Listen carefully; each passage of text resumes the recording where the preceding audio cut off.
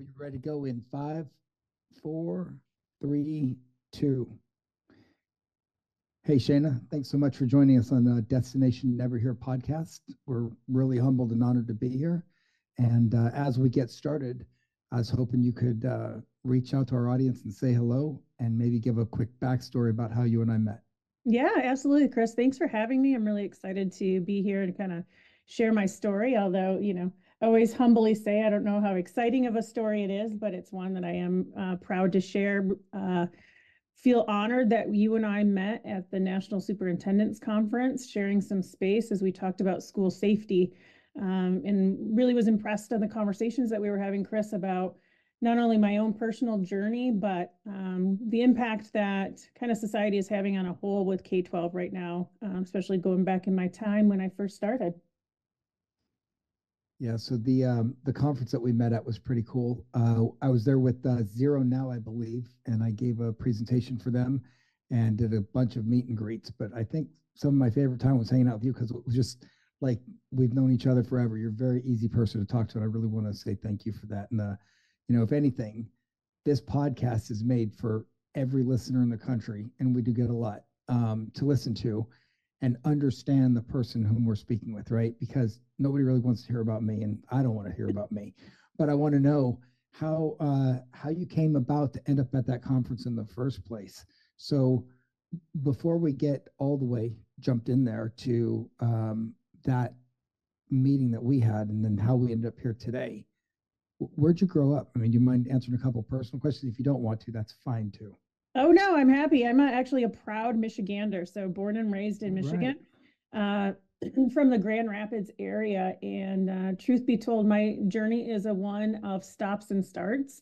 Um, I actually went to college in Michigan, and for the life of me, Chris, I was never going to go into education.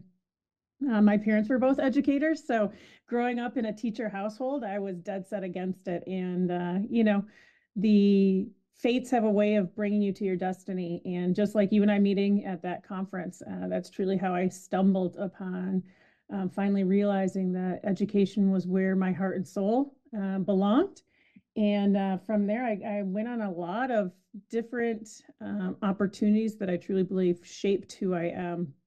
So it depends on you how far you want me to get into that journey, but it's been going strong for over 19 years since I really started diving into my own professional career, and from there. What are the jobs that you worked at before education to quote unquote find yourself? Because I can tell you with me, and I mean, I think the audience knows, I did everything before I was, before I found the Marine Corps and the Marine Corps found me. I didn't know where I was going. Oh, well, so I will say, I believed strongly in the bartending, waitressing, serving to get me through school. That was actually the kind of bar or the dead step that my parents both said, because I graduated from my undergrad planning to go into medicine and was just like, ooh, I don't know. And about 8 weeks after graduating with my undergrad, my parents sat me down and said, well, bartending at TGI Fridays is probably not going to pay off those student loans. So, and then intermixed in there, I did do a stint doing some singing telegrams, Chris, if you believe that. That was a good time. I do have a theater degree as well. But again, they were just, those bartending, serving, singing telegrams, community theater. It's not paying the bills, Shaina. So I actually got talked into substitute teaching, and swear that the pivotal moment was my first day on the job as a substitute teacher for a middle school choir class. As you can imagine, as chaotic as that would probably be, I came home and told my parents, you know what, I'm going to be an educator. So that's Wow. what sparked it. Yeah. First day one with a bunch of middle schoolers all day in a choir class.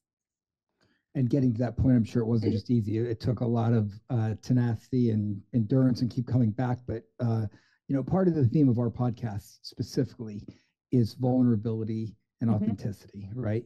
You look at the most searched word in Webster last year was authentic, because I think somewhere between 2018 and today, whatever it is, and a few things happened between then and now, people have lost track of where they are, where they came from. And I think people want to know really who they're talking to. First of all, I mean, I tell everybody we're not in sales, but everyone is. We sell our personality, we sell ourselves, we sell what we want to have for dinner, or we buy what the other person's selling us where we're going to eat dinner, etc.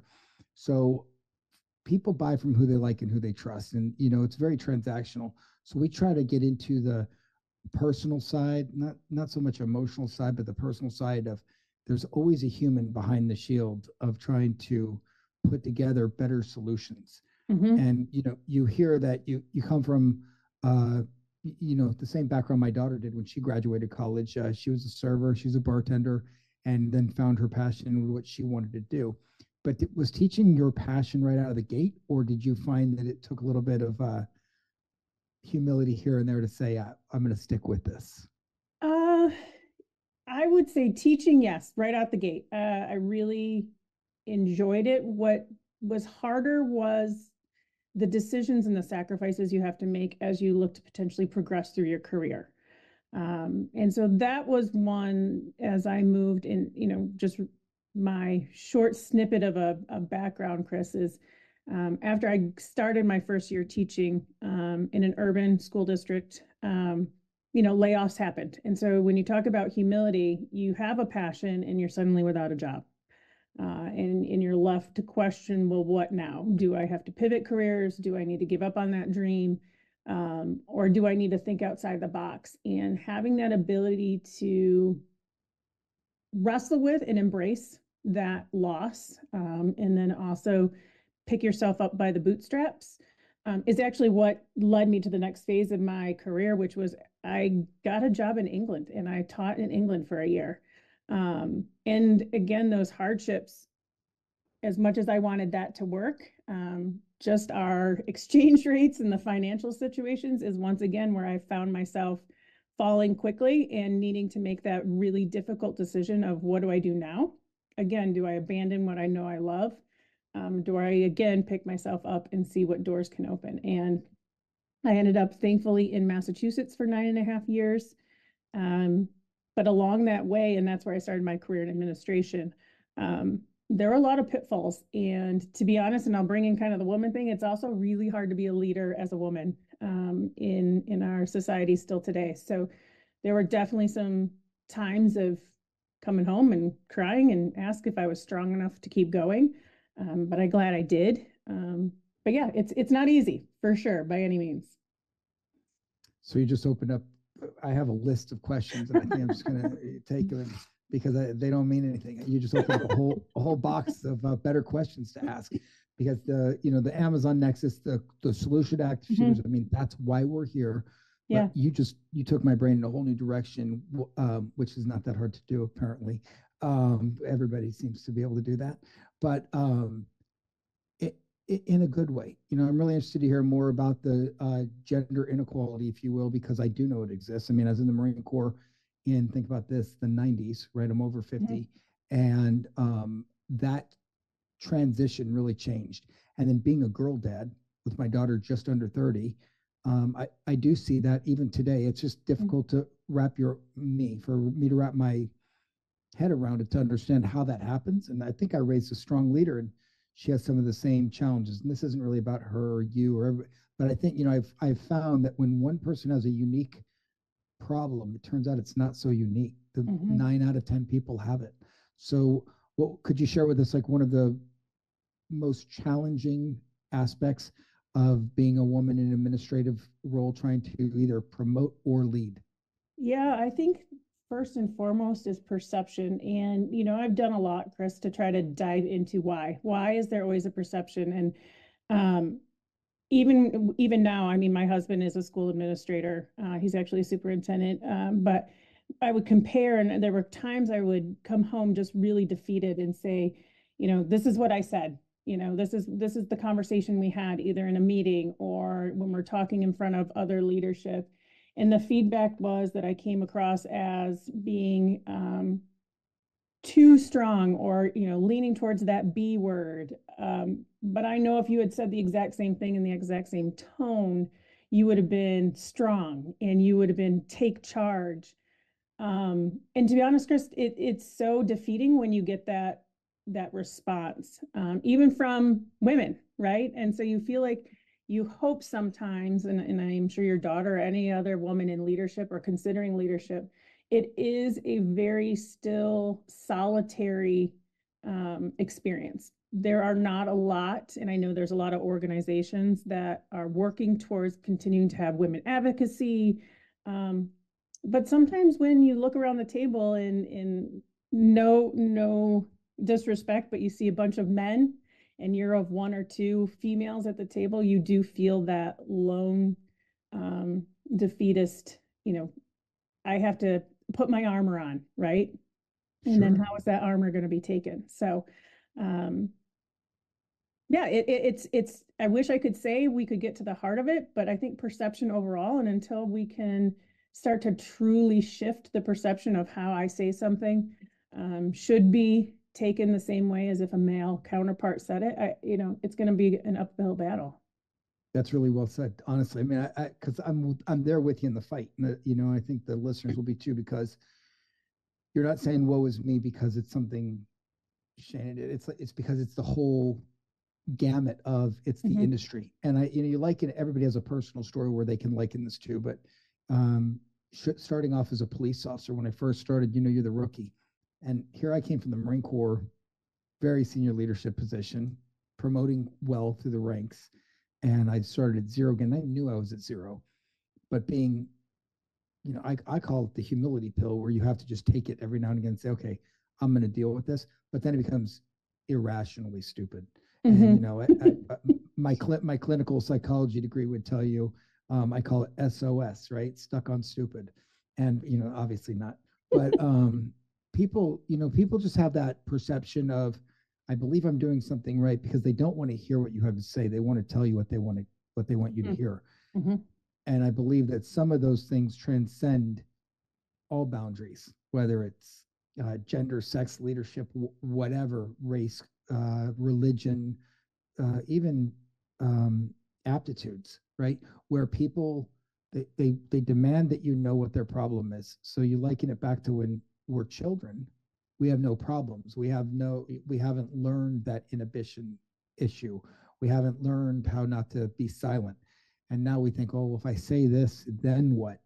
I think that's what's really transparent that comes across in this, and I really appreciate it, because that is vulnerable, and that literally is. We had the, you know, for the listeners, Ruben is on the background of this. He's the executive producer, and we had somebody on here from the FBI, the chief of the behavioral science unit, a month and a half ago, and I forgot I was interviewing him. I became a fan. I just wanted to hear more of what he was saying, and similar to what is happening right now, and but in this sector. And he's telling me these stories, and he himself went right into the vulnerability stage. It was a great interview, and this is going to be a great interview. So I'm really grateful for you, and thank you, because I was about to ask a silly question, like, tell me the most embarrassing thing happened when you were doing a singing telegram. Like, did you forget the words to a song? Did you not like a costume you had to wear? Like, I can't figure out how that works, and I'm not asking that because of anything other than you graduated college, or you're working as a wait staff and bartender, and I can't even tell you what I did. I don't even remember. I think I stacked tires for a year, but the most degrading thing possible. But I remember some funny stories too that came from that, and it made me who I am today. Do you liken any of that back to that type of experience with a degree in theater? So I do. It's interesting. There's multiple pieces of my personality that I think have come through, and I've gotten feedback from other people. One is that authenticity. And I think that goes back to kind of how I've had to, I hate to use the word, Chris, but scrape and crawl and climb, Oh, sure. And I did it really, and to be honest, I did it really fast for most. I mean, when I left education as an associate superintendent, I was 42 years old. So I went from a teacher starting at 25 to an associate superintendent at 42, but it wasn't without some blood, sweat, and tears and scrapes along the way. But what it did teach me is to always be authentic first and foremost. You likened it to everyone's got a sales, and everyone's got a pitch that they're trying to get from you. And when you can come to the table of, I truly am interested first and foremost to listen to what's going on, to be a solution seeker, to empathize with your situation, even though I might not know it exactly. is part of that authenticity, because then I can then advocate for the right answer. And you might not like that right answer,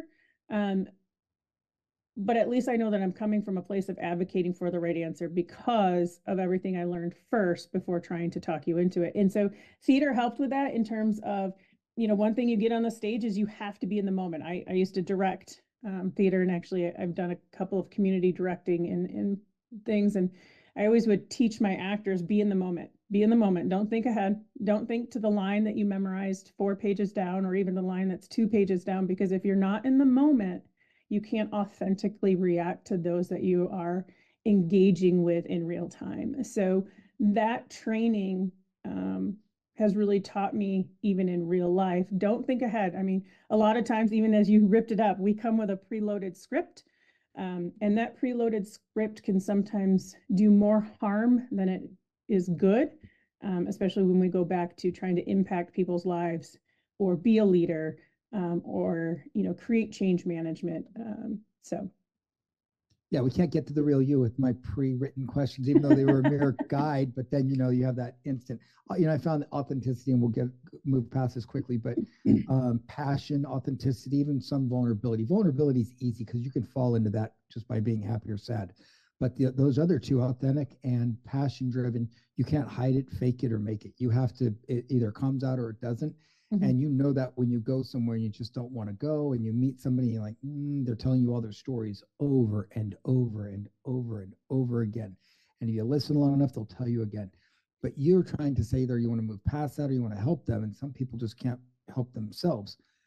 And then you walk into the room and you walk into a conference and Chris meets you. And it's like, oh my gosh, right. And it's not like, male, female, it doesn't matter. It's not a transactional thing. It's a human connection. And that energy, you can't hide it. And once you have it, you want to give it to some people and you don't others. I mean, I have 100 bombs on this podcast, which have been great, but not so great. And I have 100 hits that are great, not great, but that's the vulnerable part. You just got to keep going. And I think that's what's going to take us down the next path. I asked you really all those questions to get to this point right here. The Active Shooter Prevention Project, this isn't a commercial for that. But what it is we are in the business of the human model, not a business model. We run a human model. And it's because we have everybody. I'm talking about from a kindergartner, pre-kindergartner, to their teacher, into government agencies, Department of Defense. Everybody's bought into the model that we have for the most part. There's a lot of naysayers, but that's business, right? So you have to address those silly things. But we're coming at this from both sides. And I've talked to parents, chief of behavioral science unit, director of the ATF, assistant deputy director of the ATF. Little old me running these interviews. We have a national nuclear security director coming on here pretty quick. And now, we have somebody representing Amazon. I'm going to tamp that down. So it's not just about, oh, look, Amazon's joined the show. Instead, I want it to be you join the show, right? That you have some solutions and some ideas. And I'd like to interview you, if you will, about active shooters. But first, I'm going to just let you open up and tell us, what is the Amazon K12 solution? And then go back just a little bit and tell me, how did you get to Amazon? Like, that's a great, not because I can't believe you did it, but I'm very proud to know you. I mean, after speaking to you privately, offset. Yeah. I really want to share that with the audience. Yeah. So before we go into how I ended up here, in speaking more against that passion, the K12 EDU, and I will say Amazon has an education as a whole solution now that is actually touching higher ed.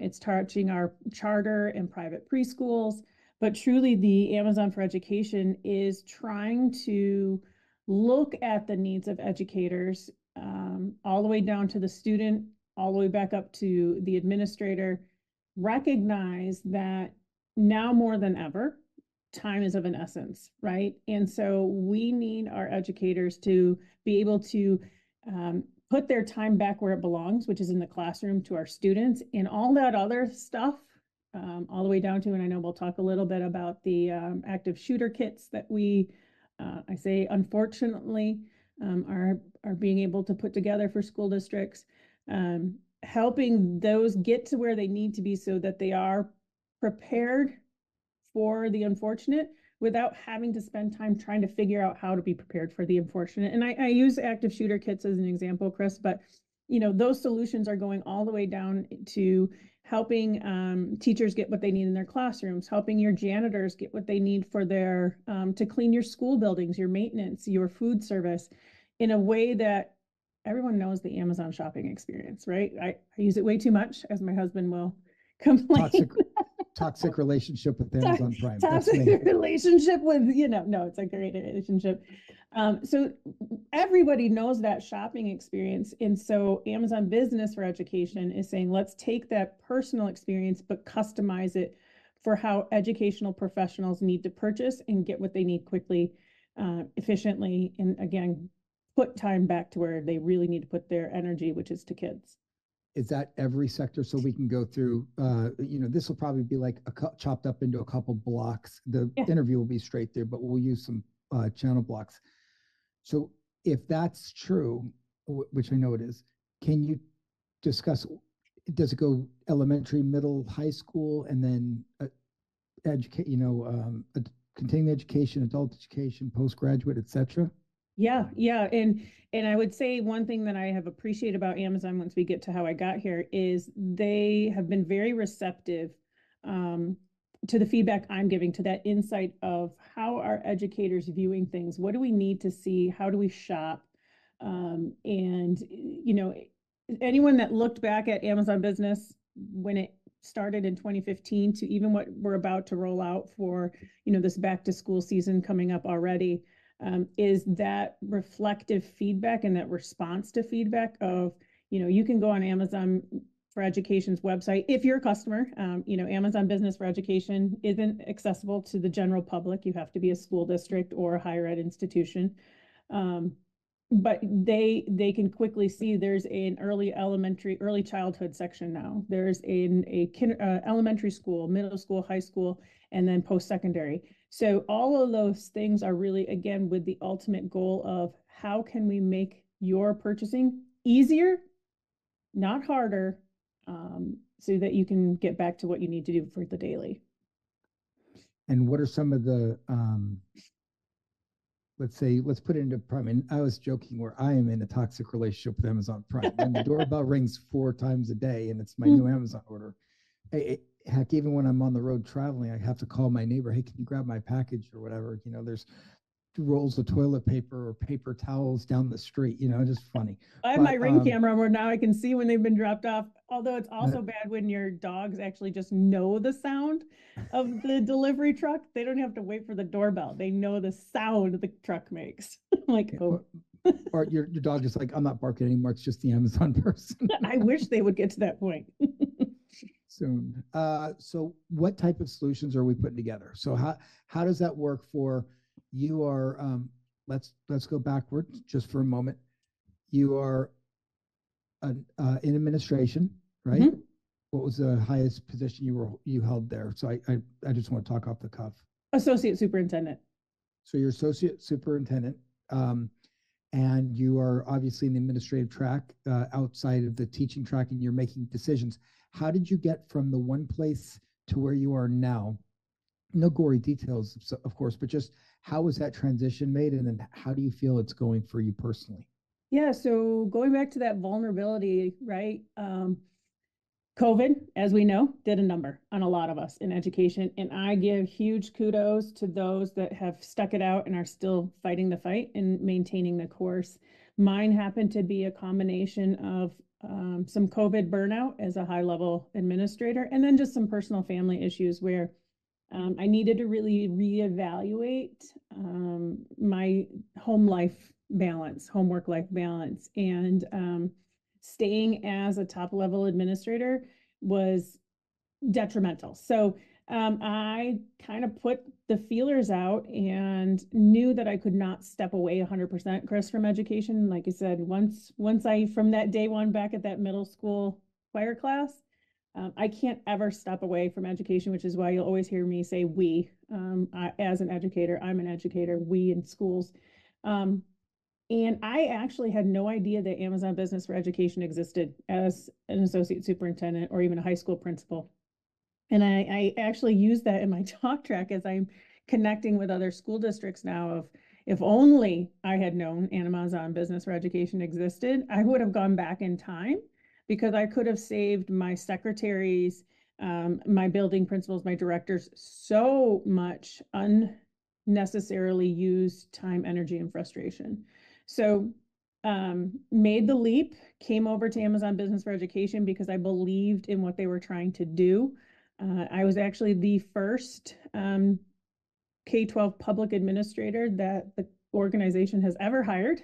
So I'm proud of Wow. that. I know. Get you a plaque. I know. I do have a few, not for that, but um, I am the very first, they've hired some teachers and educators, but I was the first at my level experience to come into the organization. And the thing I loved most is that from day one, I was able to say, listen, this is not how you talk education, right?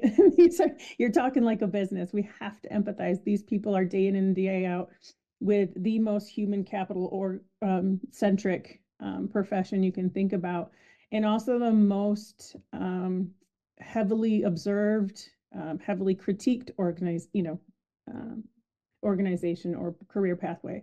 And that's where I said, if you even look, I'm so proud of the shifts that Amazon continues to make under my recommendation. Not to say I'm like perfect, No, no. just looking for other ways of better connecting to school districts. And out of that has really come, our solution sets are twofold. We really focus on how can we help administrators, but then how can we help what we call the end user, right? Your teachers and your secretaries that are needing to place those purchases day in and day out.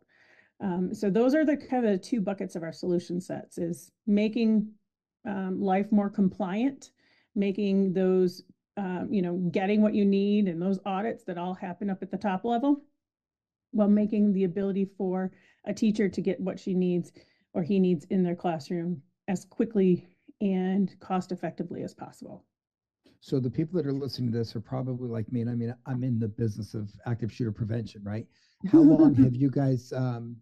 How long has Amazon really been chasing this? I mean, I think it's a pretty new market, but it's been around for a while. It's actually relatively new, I would say, within the last 6 to 8 months of really Oh wow. recognizing the need. And again, that came from actually voice of the superintendents and voices of those that were, I remember the very first one I heard was a purchasing secretary reached out and said, my superintendent just charged me with ordering 584 active shooter backpacks. And I've been pulling my hair out trying to source this and that. And yes, we have this whole list that was recommended to us by our emergency response manager. But I'm having a heck of a time trying to find a tourniquet, Israeli bandages, stop the bleed. And I said, well, you know what, that you're not the first. And so going to leadership and saying, this is a need. And that's the other thing that I just really admire about Amazon is they're really listening to what do you need and how we can make it easier. It's not that they're trying to, because this is another seller or vendor that's going to put this solution on the market. It's Amazon and being able to take their resources to say, let's pull together a solution so those secretaries, that just heard from their superintendent aren't having to visit 8 million different websites to try to find all these pieces, trying to find a warehouse now to get, students or staff to assemble these and then push them out. So we're still new in it, but I believe strongly in the commitment and the recognition that, and I will always use this word, unfortunately, we're working to try to find a better, easier solution for those that need it. Well, let me tell you how happy I am to work with different teachers and subsets and administrations, and especially you here. I mean, really honored to have you here today. I can't say that enough. Not just because I'm silly. There's so many ideas to reach out to schools, and we're going to reduce this to the Chris factor. I call it the good idea fairy, right? Mm-hmm. They land all day long with good ideas, what they want. We teachers, you want to be safe from active shooters, buy this new lock, and it's available on whatever, right? It goes in the bottom of the door, and you're going to stop all these things. But you look at what happened in many of the shootings, yep. And unfortunately, that's my job, right? That lock not only didn't work, but it wouldn't work, and it wouldn't have done anything. Mm-hmm. And some of the conversations I have back and forth, I have an exceptionally large following on LinkedIn. People try to bait me in with these conversations. You're just you're in business.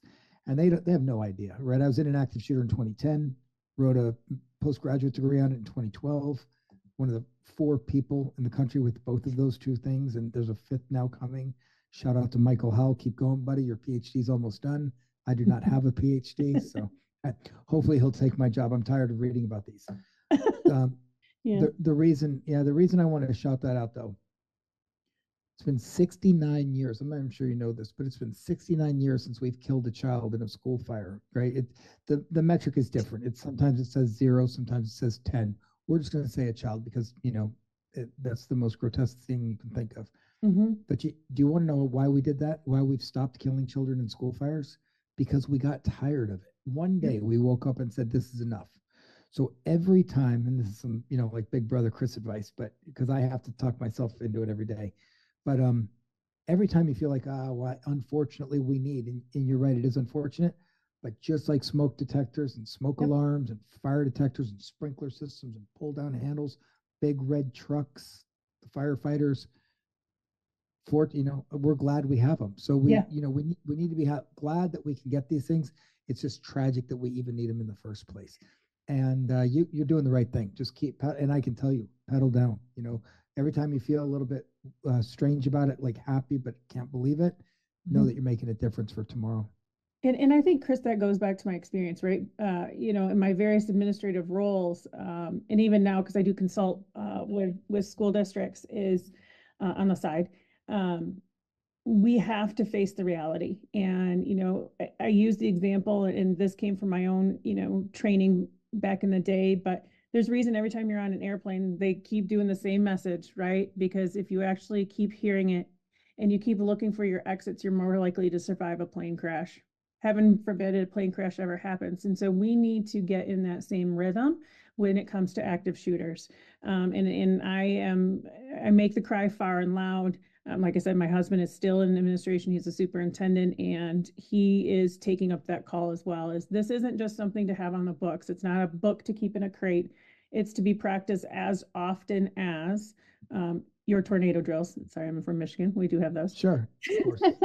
And the Midwest, but your tornado drills, your fire drills, all of those are common practice where we don't even blink at, right? We talk back to the older generation when they had bomb drills, right? Well, that was their reality, and this is unfortunately our reality. And part of that needs to include that response, and that's where, looking more at like that active shooter response backpack, because I've heard firsthand, and I would say the same. I don't need my teachers, if there's an emergency, trying to find that big go bucket or trying to, this is just my personal opinion. I need them to be able to swing a backpack on their back, grab some kids by the hands and run, and then be able to triage wherever they are. And so, it needs to be second place. I know even back in my day, we had flip charts, which I still think is kind of silly, but we had flip charts of, if this happens, then do this. Well, having an active shooter backpack in every classroom, in every space, I think is an important piece of our normalcy that we need to build in. If you look at those flip charts, you might see my name at the bottom of a few of them. I think I wrote some of those, back in the early days. This is going to be, this will be like almost a commercial for you, because this isn't about the Chris show, right? This is going to be about the You show, and you can use this, but people don't realize that the businesses, the business of active shooter prevention and response has turned into a $5.5 billion industry before you realize cleanup. And, I really hate to be as drastic as that, but that's really what we're talking about. And we're talking about from the moment this happens, when you grab a backpack, you're cleaning up a bad situation, right? Whether you're surviving, you're doing everything you can. Did you know that schools have 22 different variations of what to do during an active shooter? There's a story on the books about a school where a child pulled the fire alarm, but the protocol in the school was not to pull the fire alarm. And it just created a new level of chaos. So we won't discuss which one or where or how long ago, but it's relative enough that we need to discuss that. And there's a company, and it's not a shout out to them, but I am going to give them a plug, Blaze Defense out of Birmingham, Alabama. They've been building these active shooter kits, some similar, for years, but I don't think it's their boutique. They make it for the company, and we can't reach every school across the country with boutique. But unfortunately, and the reason I like him is They are integrity personified. Like everything that goes in there, they back. The difference is they pack it for the community. Oh, you need the most common injuries, band-aids, Bactine, or whatever you want to call it now. That's how old I am. That's how I would do it. Spray, I know exactly yeah, what you're talking spray, about. yeah, spray clean, whatever. And then you add one from the left, right? Now you need some other mosquito bite all the way to the right, a tourniquet. And when you start talking about a tourniquet, okay, well, where's the training for that? And they Right. have stop the bleed training. Well, now you have stop the bleed training and post bleed, pre bleed, advanced life saving, beginner life saving, and it becomes into that good idea fairy where everybody's again, especially as a school administrator. Okay, what do I do? I'm Mm-hmm. going to just I'm here to tell you we do have a national standard. I know you know that. It's the pro model.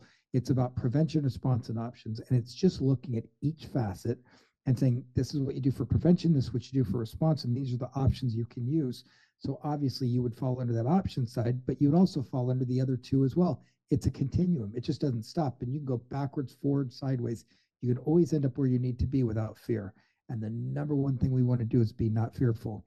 So imagine a smoke detector in a school 70 years ago, Mm-hmm. saving lives, right? But it took 69 years. So we look at this and say, okay, we have gun detection. That's kind of like smoke. Okay, where there's smoke, there's fire. Well, where there's gun, there might be intent. So we have detection.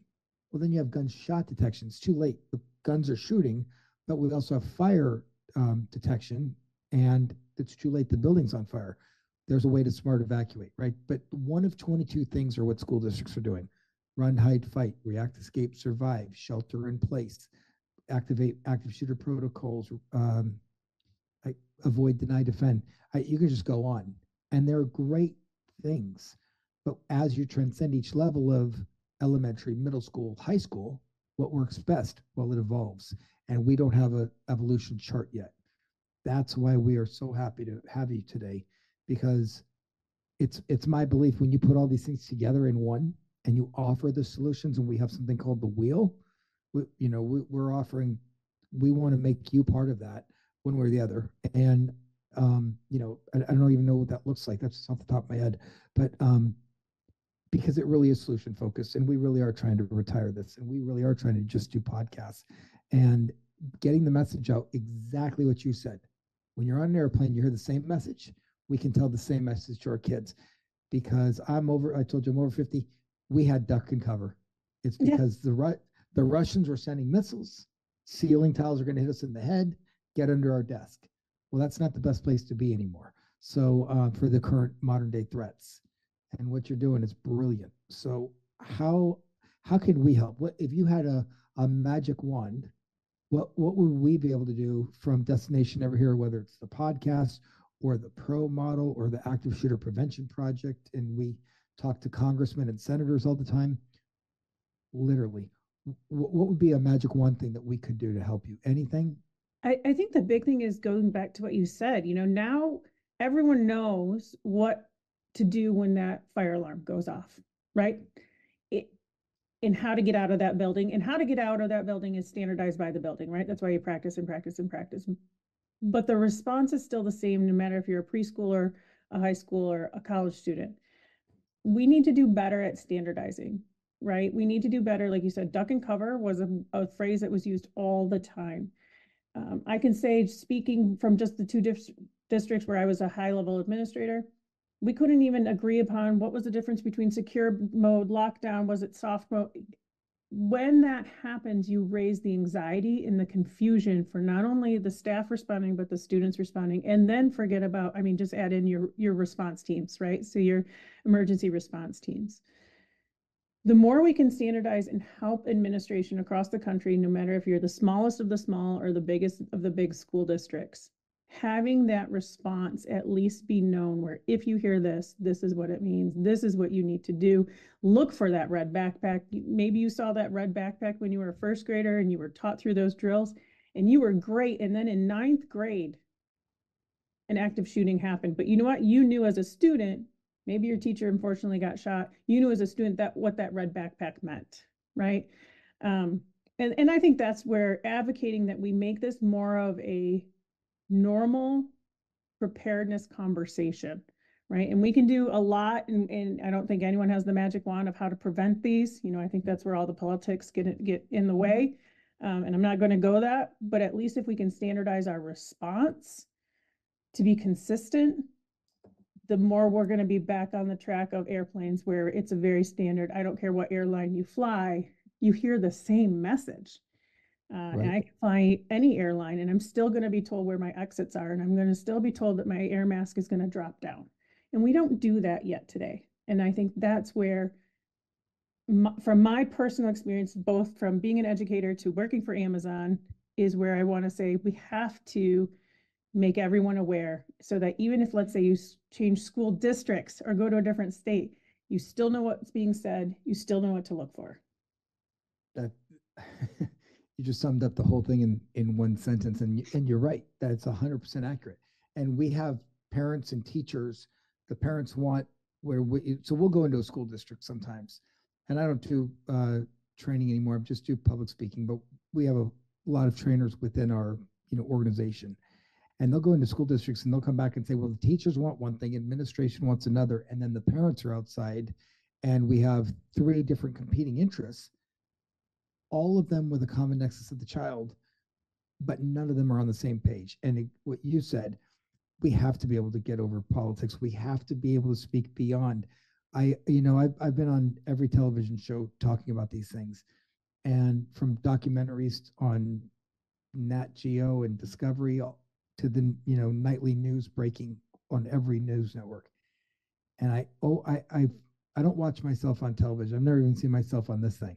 But I'll tell you, I'm not brave enough. My daughter gives me plenty of feedback.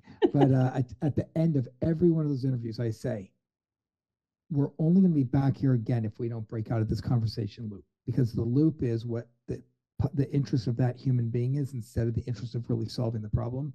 And then you have a whole bunch of people in this $5.5 billion industry showing up with their new good idea. And you don't understand, my training program is better than your training program. And if we just look at the top, this is sad, 25 active shooters. This year they were on pace for 70 plus. Last year it was 50. The year before that it was 61. But as they dropped, they got more lethal. So it's not fair to say we're doing better. And our response times are slowing down. So we really are all about prevention. What does that look like? And what tools can we give you to help actually prevent them to start? And there are plenty out there. It's a matter of which one works for you, though, and finding that where you can thread the needle. It's not boutique, it's for everybody. And there isn't exactly everybody, but people also believe that about fire. So here we are. We have a long way to go, and pretty excited to get there, because that's why I named this podcast Destination Never Here. We never, everybody says #strong. Well, do you want to be strong, or do you want to end this? Right? Like, never here. We can do this. And there's one thing I want to circle back to. What type of pushback are you getting? So we don't want our school to look like a fortress. And I tell everybody, it won't. We implement these things, and we're active shooter resilient and proof as much as we are fire resilient, fireproof. And it's not a prison. It's like the most open and transparent place there is.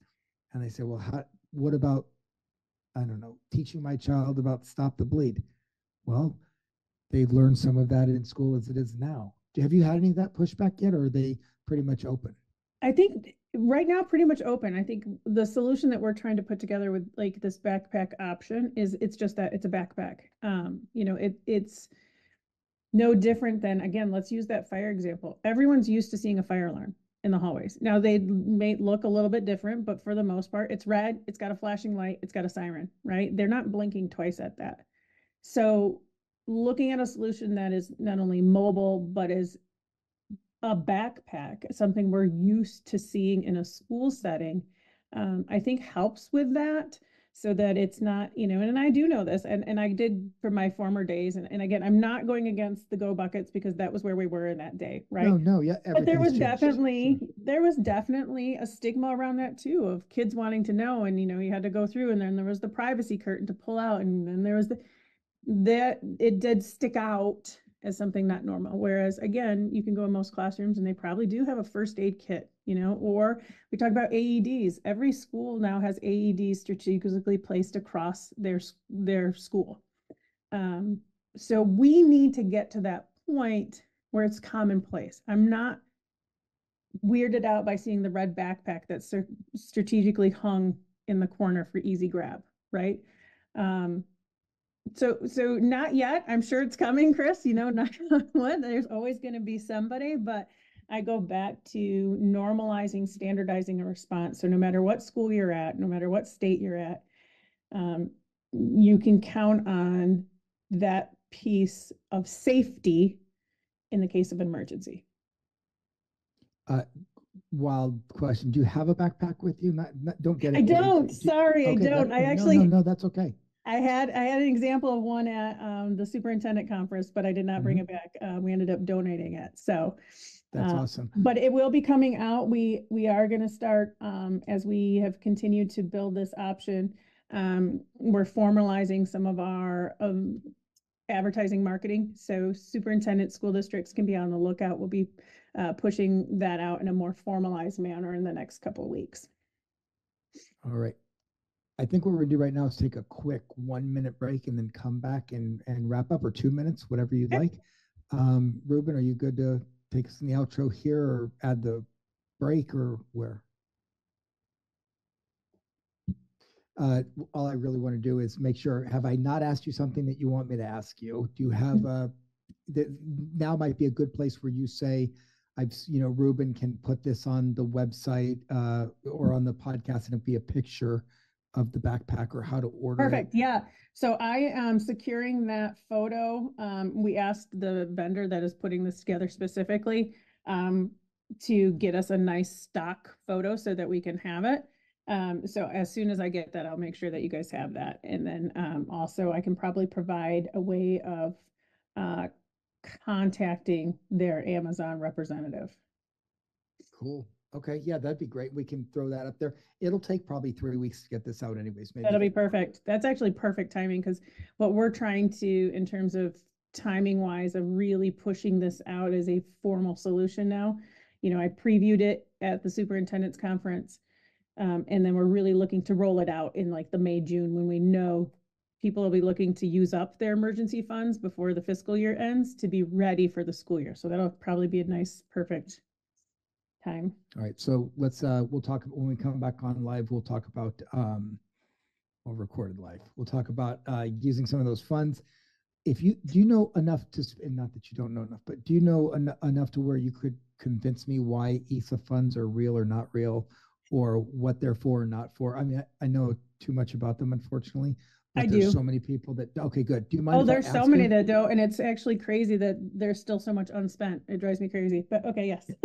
Yeah, I think that'd be good. And then if you just give yourself a good 1-minute plug for Amazon and your position, because we're going to break this up into an AI thing that it goes in, it chops these videos into 30 seconds, 1 minute, and you can make yourself some free commercials. So it'd be awesome. Great. You good with that, Ruben? I am perfectly fine with that. Let's talk about Midpoint Technology Group.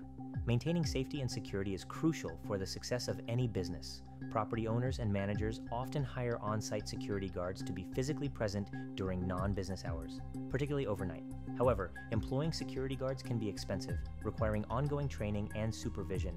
Despite these efforts, guards cannot monitor every part of a property at all times. Midpoint Technology Group offers a smarter solution with remote video surveillance, providing real-time security camera monitoring to detect and respond to any suspicious activity quickly. This service not only helps to deter crime, but also supports investigations of any incidents that may occur on the property. Midpoint provides a cost-effective and efficient alternative to traditional on-site security guards, offering better coverage and reducing security incidents. To learn more about their range of customized services, visit them online at midpointtechnologygroup.com. And let's talk about ClearArmor. They're dedicated to enhancing the safety and well-being of communities by creating secure environments with high-performance security glass laminates. ClearArmor can transform ordinary glass on buildings into one-way armor that withstands multiple threat levels. Their products serve a wide range of industries, from education to government, and banking to corporations and other facilities where active threats make security laminates essential. For more information on how Clear Armor can protect your environment, visit them online at clear-armor.com. And now, let's return back to the show. All right, everybody, welcome back. Thanks for taking that 5-minute break with us. I want to take a minute and introduce the backpack that Shaina is really advertising, if you will, through Amazon, and one of the solutions that is for active shooters in schools. So the floor is yours. Thanks. So again, going back, Chris, to what we were talking about, we want a solution that fits in the normal setting for students and teachers. And so leaning on a red backpack, again, trying to normalize, standardize what to look for. So at its premise, it's a simple red backpack, no different than your school backpack, but this one would be placed in a main or an area that would be easy for teachers, students to grab in a case of emergency.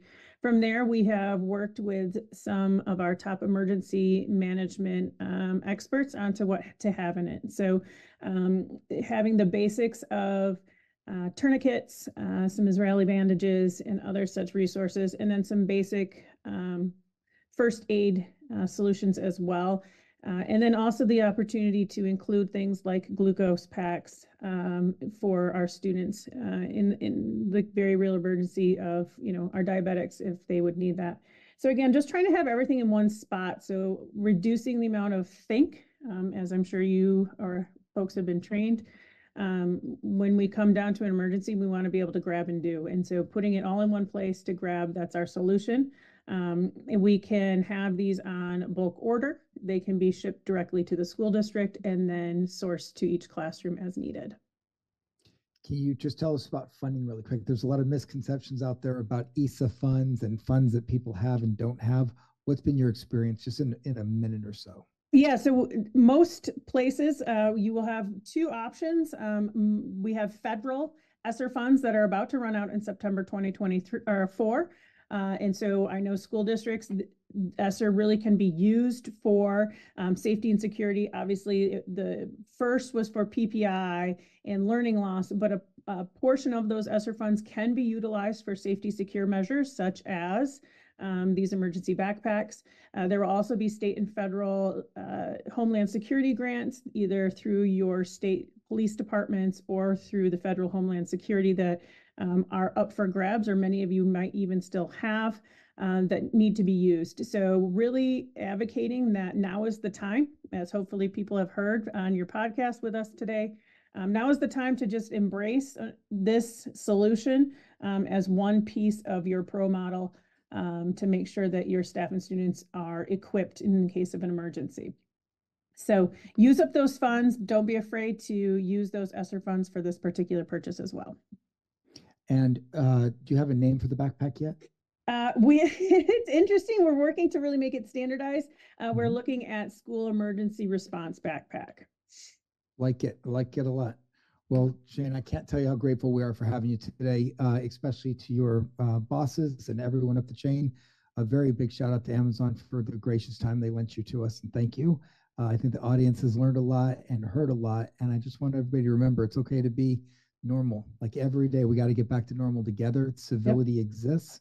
Got to remember how to do it. These conversations, one a day, will get us there. And I try to remember everybody's smiles. So thank you so much for sharing your time with me at the conference. Thank you for sharing your time with me today. I know our executive producer, Ruben, thanks you. I need to give a quick shout out to Clear Armor, our sponsor for today's show. Dave Trudeau over there in Chicago, Illinois, doing the work of everybody else, making these little panels and inserts for ballistic material. Some are needed and some maybe not so much, but what Clear Armor does is exceptional. Nobody like them to be part of our community of experts. So we're honored to have you, and thank you again. Have a good day. Thanks.